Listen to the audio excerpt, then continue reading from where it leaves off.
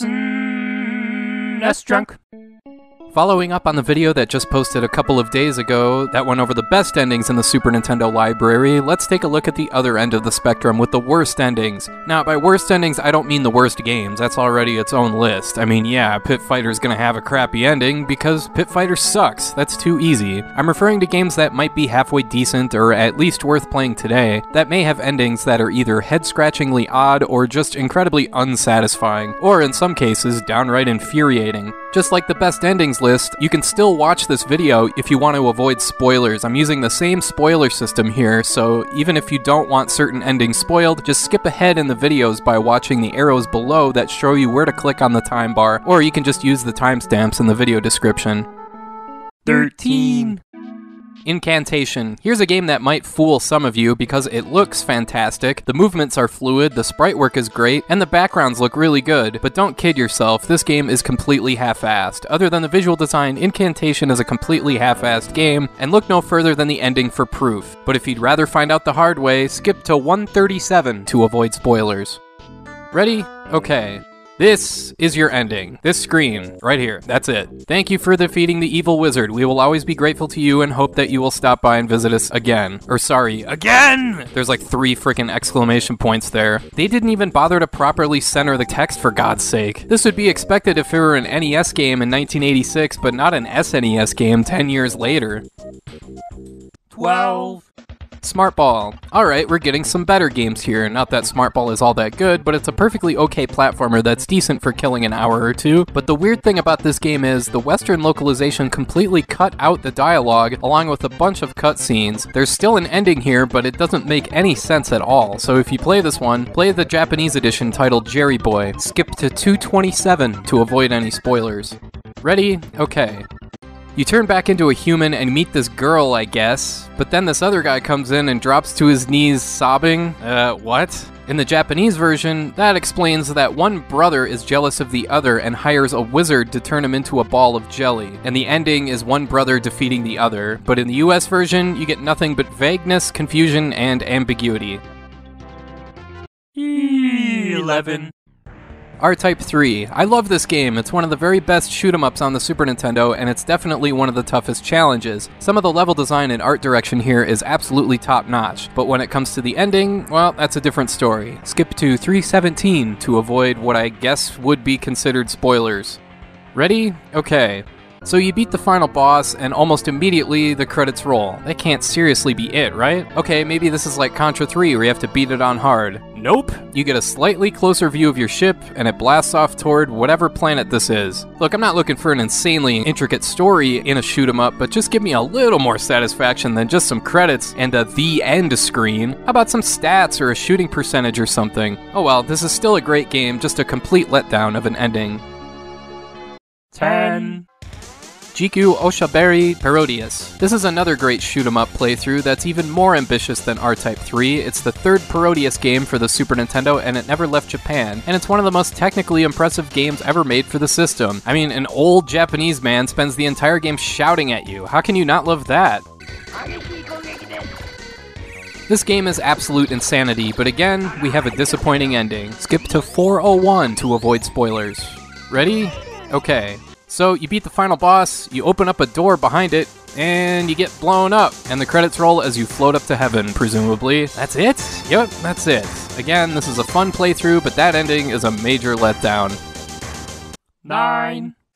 Rival Turf. Yeah, this is just a typical beat-em-up, a Final Fight clone no less, but it's a perfectly decent game that can support 2 players. Not a terrible playthrough, just average, but the ending, oof. Before I get to spoilers, I have to mention, if you want to play this one, play the Japanese version titled Rushing Beat. You're much better off. Skip to 449 to avoid spoilers. Ready?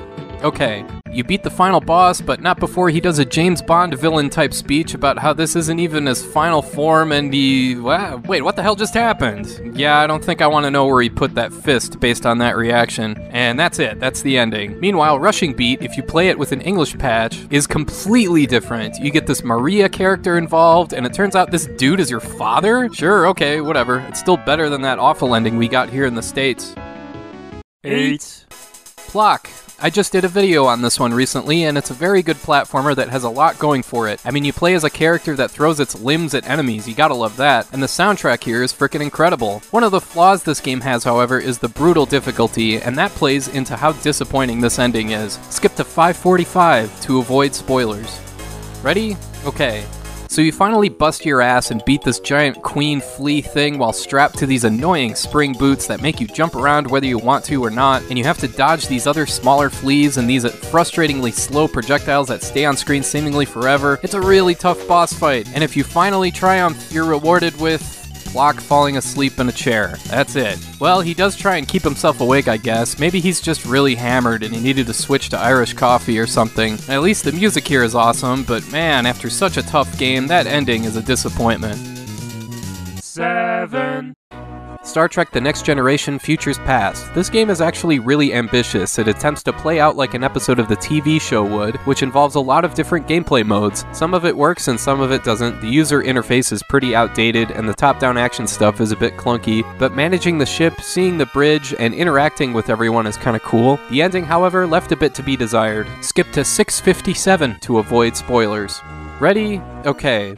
The story revolves around a conflict with the Romulans and the discovery of an integrated field de-randomizer. In other words, a thing that can reshape matter and energy in some weird way, I guess. It turns into a big race to see who can get to the thing first, and it turns out that this thing was just recently discovered because the previous race that had it had to send it 10,000 years into the future because it was too easy to abuse or something. So Picard ends up with it, decides himself that it's still too powerful for anyone to use, and somehow instructs the thing to send itself another 10,000 years into the future. Oh, come on, you're just passing the buck. What is that? Not that the story is all that riveting, it's just a total cop-out ending combined with the deus ex machina of telling the thing to go play with itself for another 10,000 years. What a crock. 6. Spider-Man and Venom Separation Anxiety. This is the sequel to Maximum Carnage, which is a much better game, but this one is still okay, and it's 2-player co-op as well, which is always a plus for a beat-em-up. Skip to 737 to avoid spoilers of the ending of this one. Ready? Okay, so this is supposed to be a sequel, right? So why does this game have the same frickin' final boss as the first game? And it's not even a Mega Man type thing where it takes a different form, it's just Carnage again. Whoop-de-doo. Also, just like a lot of other games on this list, you get a single screen as your ending. Such a ripoff. At least the Maximum Carnage game had a few comic panels and dialogue and stuff, and this is just nothing. 5. Top Gear. Yeah, I know, I'm upset to see this game here too. I freaking love Top Gear. It's one of my favorite Super Nintendo games ever, and it may be an unpopular opinion, but I like it a heck of a lot more than F-Zero. But maybe the game's biggest flaw is how it ends. Skip to 818 to avoid Top Gear spoilers. Ready? Okay. This is the screen you get when you complete a circuit and qualify for the next country. This is the screen you get when you complete the game. This is the screen you get when you complete the game on hardest difficulty. They didn't even bother to make an ending for this one. Also, what is with the champagne bottle here and where he's holding it? Looks like he's having a tug-of-war with Cyclops, and Cyclops is starting to cry. 4. Mega Man Soccer. The idea behind this game is great. It's the same spirit behind stuff like Mario Golf or Mario Tennis. It's just not executed all that well, and one big reason is that the game was never totally finished before it was released. Skip to 901 to avoid quote-unquote spoilers. Ready? Okay. This game doesn't even have an ending. Okay, technically it does, but you have to play the game through an action replay and enter a code to be able to see it. But yeah, when you play the game normally, if you finish a tournament or a league, you just go back to the title screen. It's seriously weird how the ending is obviously there, they just neglected to program it to show when it's supposed to. That's not even half-assed, that's like quarter-assed. 3. 7th Saga. Again, the ideas behind this game are really strong. It's a turn-based RPG where you pick 1 out of 7 different characters and you're all searching for the same stuff, with the other 6 characters playing out their quests controlled by the computer AI. It's also brutally difficult and easily the toughest RPG on the Super Nintendo, so just to get near the end of this game is a struggle. And what are you rewarded with? Skip to 945 to avoid spoilers. Ready? Okay. You beat the final boss, the king thanks you and says you'll be reborn as his descendant, the credits roll, the end. It doesn't matter who you finish the game with, all 7 characters all get the same crappy anticlimactic ending. All that grinding and misery and suffering for that. This sucks. 2. Super Ghouls and Ghosts, another notoriously difficult game, and the sequel to another notoriously difficult game for NES. If you manage to beat this one, you are legit. Skip to 1057 to avoid the infuriating spoilers. Ready? Okay. The final boss transforms into its final form, you kick his ass, and then... No, they didn't really do this, did they? They copied the same format they used for the original NES game. That's right, you gotta go all the way back to the beginning and beat the game again. Ugh. And in addition to that, the second time around, you have to use this weapon called the Princess Bracelet to defeat the final boss. And I'm not kidding when I say it might be the worst weapon in the game. Yeah, it's powerful, but its range totally sucks, so it takes twice as long to get through the final stage, which brings the time limit into play, and that's never fun. Just getting the Princess Bracelet is a pain in the ass, since you have to get more than halfway through the last stage in full armor, meaning you can't take a hit, so you can get to the right treasure chest to get it. But yeah, I can't begin to tell you how pissed off I was the first time I played through this. I mean, I thought Super Nintendo games were supposed to be improvements on NES games. Why did they repeat the same dumb structure? Ugh, just drives me insane. 1. Super Fire Pro Wrestling Special, thanks to TwistC from the SNESdrunk Discord, as well as Justin Wang for pointing this one out. There's a link to Justin's channel in the video description. Yeah, this may be a mere wrestling game, and it never left Japan, but it's got the most messed up what the hell did that really just happen ending in any game I've seen. The story itself is messed up. When you play through career mode, your coach drops dead out of nowhere, and you accidentally kill your friend in the ring. To skip spoilers for the ending, just stop the video right now. Ready? Okay.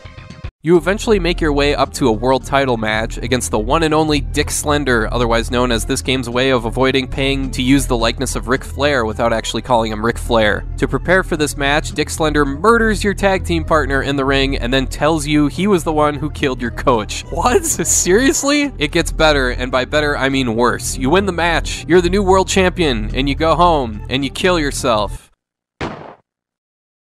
Yes, you heard that right. You're so unfulfilled by this victory because your friends are all dead, so you just decide to end it all. What in the blue hell kind of an ending is that? It's a friggin' wrestling game, for God's sake. However, I do need to point out that the primary brain behind this game is none other than Goichi Suda, otherwise known as Suda51, who also made games like No More Heroes and Killer 7, and this was one of his first games. So congratulations, Suda51, for creating one of the most out-of-nowhere, what the hell am I actually watching endings of any game ever. Alright, I want to thank you for watching, and I hope you have a great rest of your day.